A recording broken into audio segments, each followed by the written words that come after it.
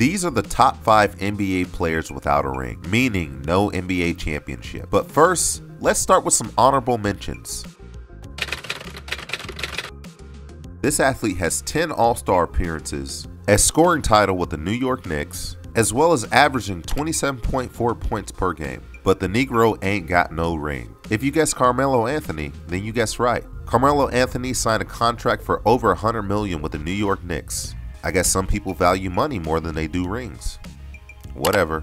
Moving on. Another honorable mention on the list, this athlete led the league in scoring from 1985 to 1986, showcasing his offensive prowess. This Georgia Bulldog averaged 26.7 points per game, as well as a total of 9 All-Star appearances, as well as 6.5 rebounds per game. He was also a part of the Dream Team that competed in 1992 in the Barcelona Olympics, winning a gold medal alongside basketball legends like Michael, Magic, and Larry Bird. If you guessed Dominique Wilkins, you are correct. Then we have Mr. Triple Double No Ring looking ass himself, with a total of 9 All-Star appearances, who will still dunk on you like you cussed out his mother. Russell Westbrook averaged 31.6 points, 10.7 rebounds, and 10.4 assists, and also had multiple deep playoff runs with the Oklahoma City Thunder and Kevin Durant, including the NBA Finals appearance in 2012. However, the Negro still ain't got no ring. Moving on. The 9th overall pick by the Toronto Raptors in the 1997 NBA Draft.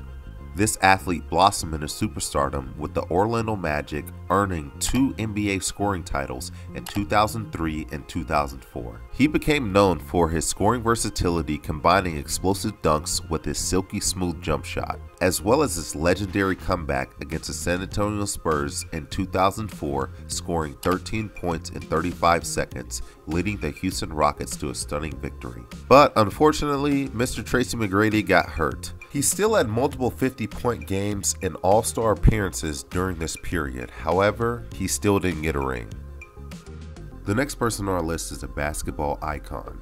After leading the Georgetown Hoyas to an NCAA title in 1984, this athlete was drafted first overall by the New York Knicks in 1985, where he became the face of the franchise.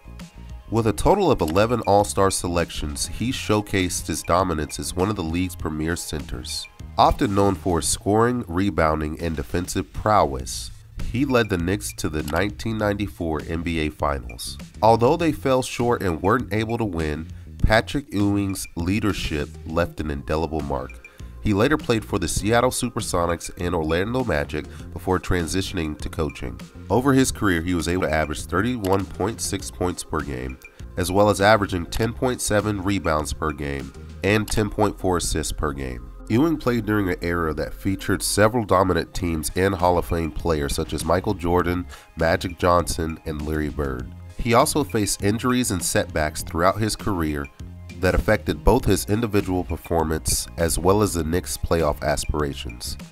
These setbacks included a torn Achilles tendon and various other injuries that impacted his ability during critical playoff runs. Although he had an incredible career as well as many deep runs into the playoffs, he still was never able to get a ring. The final athlete in our honorable mentions was drafted by the Indiana Pacers in 1987. He spent his entire 18-year career with the franchise. He was a 5-time NBA All-Star and one of the most feared three-point shooters in the league's history. His highlights include his epic duels with Eastern Conference rivals, buzzer beaters, and his record-breaking three-point shooting. Despite leading the Pacers to multiple deep playoff runs, including appearances in the NBA Finals in 2000, Miller never won an NBA championship as a player. This can be attributed to factors including tough competition from powerhouse teams like the Chicago Bulls and Los Angeles Lakers, as well as some near misses in the playoffs. Reggie Miller's impact on the game and his status as one of the greatest shooters of all time remain unquestioned. So now that we have all of those honorable mentions out of the way, let's get to the top 5 NBA athletes without a ring. Let's start with number 5. This athlete has averaged 36.1 points per game, a total rebounds of 6.6 points per game, and a total assists of 7.5 per game throughout his career. After attending Arizona State University, he was drafted 3rd overall by the Oklahoma City Thunder in 2009. James Harden, often known as the Beard, became a key player, earning the NBA's Sixth Man of the Year award in 2012.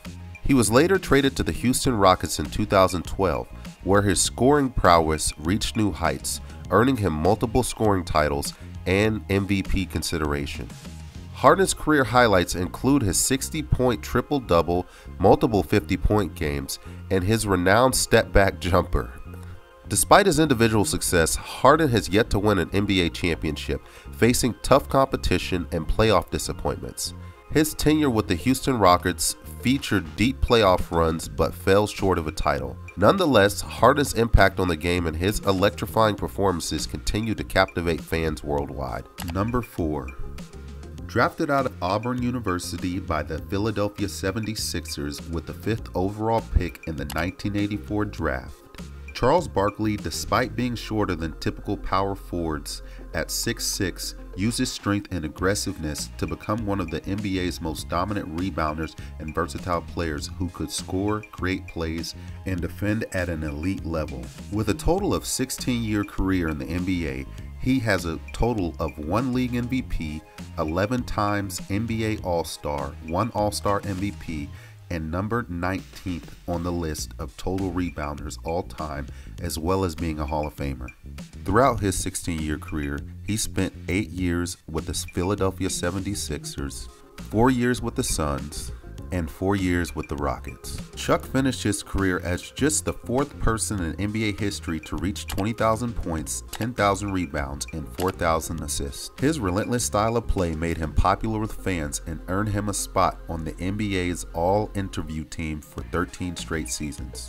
Despite all his individual brilliance, the one accomplishment that eluded Barkley was an NBA championship. He became agonizingly close in 1993 when his Phoenix Suns lost to Michael Jordan's Chicago Bulls dynasty in the finals. Barkley played in an era dominated by the Bulls and other great teams, facing incredibly tough playoff opposition throughout his prime. Although he never won a ring, he was an undersized force who willed his way to greatness through pure tenacity and skill. His legacy as an all-time legend was cemented long ago. Number 3. After a standout 4-year career at Gonzaga University, he was drafted 16th overall by the Utah Jazz in the 1984 NBA draft. While not a highly touted prospect coming out of college, he would go on to redefine the point guard position with his elite playmaking and tenacity on both ends of the floor.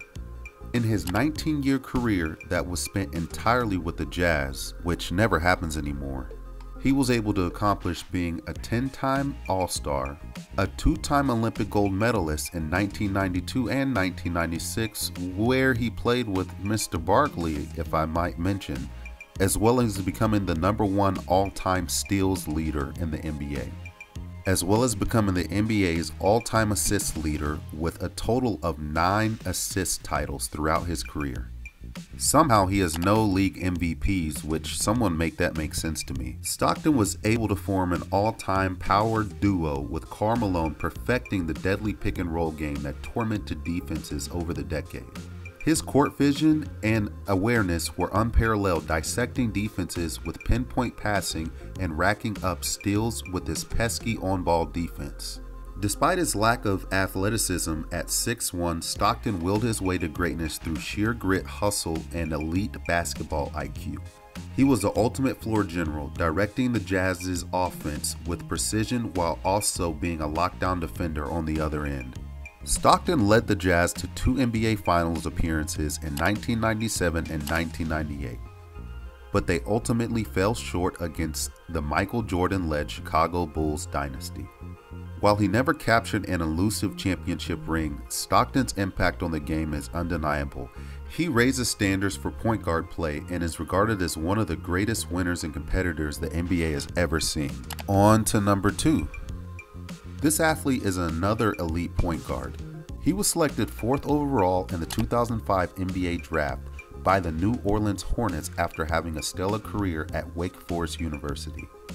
From the moment that Chris Paul stepped on the NBA court, his brilliance, floor generalship, and competitive fire were on full display. Let's take a look at his accolades.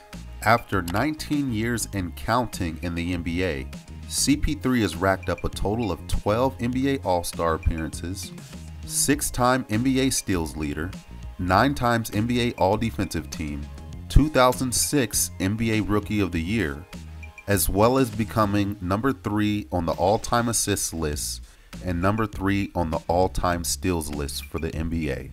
In 2021, he was also named one of the top 75 greatest players. CP3 has the ability to control the pace of the game, distribute the ball with excellent passing, as well as the ability to lock up some of the other team's best guards, have made him a formidable player to game plan against. Not to mention, he's petty as hell. Often being accused as a dirty player, has gained a reputation over the years for making questionable plays and being edgy as a competitor. Certain commentators might highlight his dirty plays, such as hitting opponents below the belt. Although there's discourse within the community on this subject, it's reasonable to note that it's hard to tell whether Paul's aggressive physical play is actually intentionally dirty or he competes aggressively within the rules. His mindset of doing whatever it takes to win has drawn some criticism from some people, but others have seen it as him maximizing his efforts on the court.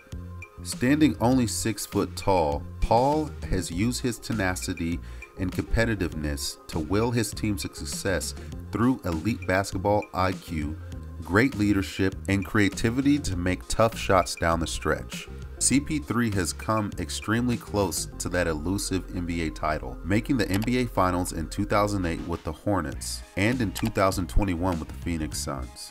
However, injuries and tough matchup against dynasties such as the Spurs, Warriors, and Bucks have kept him from getting over that hump so far. Now towards the end of his career, it should be interesting to see what a 38-year-old Chris Paul can do to will his team to a championship. For me personally, this 2 and 3 spot is a tough matchup. If CP3 were able to win a championship, he would remove himself from this list and John Stockton would become number 2. However, if he isn't able to win a championship, it should be an interesting conversation of who actually deserves this number 2 spot on this list. And now we have reached number 1. Number 1 on the list, we have the 13th overall pick in the 1985 draft by the Utah Jazz out of Louisiana Tech. However, he would go on to redefine the power forward position through his brute strength, scoring prowess, and incredible durability.